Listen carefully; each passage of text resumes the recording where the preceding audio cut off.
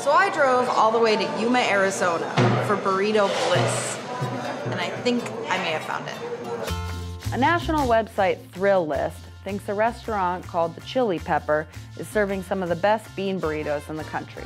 The place has been making its own tortillas since it started 60 years ago, so I asked a family member, Lorene, to show me where the magic happens.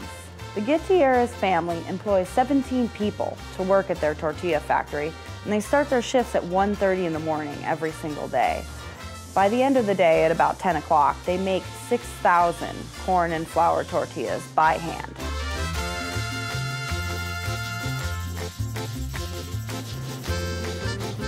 First thoughts? Looks smooth. Looks like I could eat 5 of them. It's kind of like just beauty and simplicity. It's not anything crazy. It's just a really good bean burrito, but